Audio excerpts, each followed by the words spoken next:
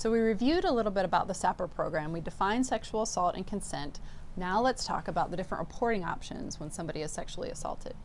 The two direct report options for airmen when they come to speak to the SARC or a victim advocate and sign the official DD Form 2910 are a restricted report. It's confidential and it's not investigated. The victim remains anonymous to anyone outside the SAPR program and is protected by privileged communication. Or you can file an unrestricted report, and this option is investigated and command authorities are notified. So let's highlight the confidentiality within the SAPR program. As stated previously, SAPR personnel, including the SARC and victim advocates, we have an obligation to protect the confidentiality of communications with the victim. This is true for both restricted and unrestricted reports. When unrestricted notifications occur, only individuals with an official need to know will be privy to any of the knowledge of that incident.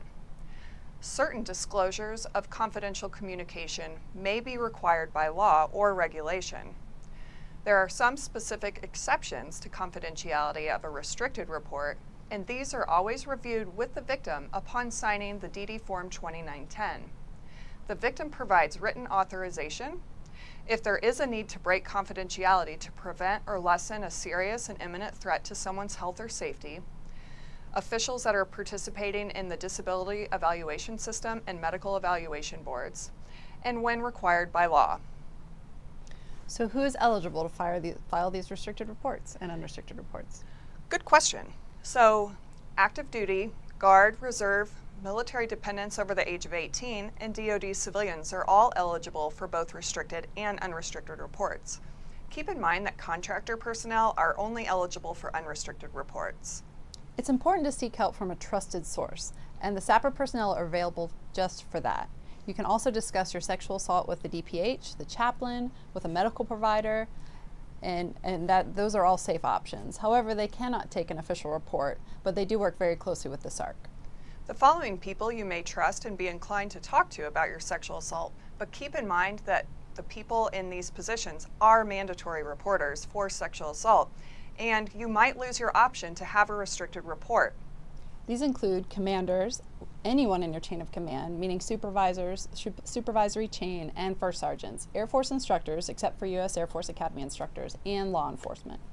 If you decide to report your sexual assault with someone before coming to the SAPR office, you can report to a commander outside your chain of command, your next senior commanding officer, if the commander is the alleged subject, the Inspector General, or the DoD Safe Helpline.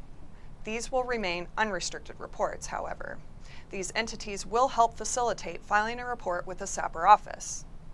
Keep in mind that if other people know about the sexual assault and somehow this information gets back to the commander, that commander must immediately report the matter to officials, and an investigation may be initiated based on that independently acquired information. That's what's called an independent investigation. So victims who previously made a restricted report can maintain that restricted report if an independent investigation happens. So the report, you can elect to not participate in the investigation though. If the SARC is notified of an independent investigation and the victim has not signed a DD Form 2910 electing a restricted report, the SARC must inform the victim that the option to file a restricted report is no longer available. There are a few occasions where people are confused on who handles these cases.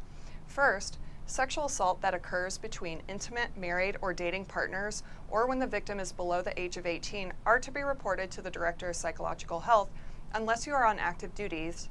These are reported to the Family Advocacy Program called FAP. The SAPR program does not handle these cases, but will assist in making the appropriate referrals. Second is sexual harassment. This is not the same as sexual assault, but it is along the same continuum of harm, and it's often a precursor for a sexual assault. So let's look at what sexual harassment involves. It's unwelcome sexual advances, requests for sexual favors, and other verbal or physical conduct of a sexual nature that unreasonably interferes with an individual's work performance or creates an intimidating, hostile, or offensive work environment.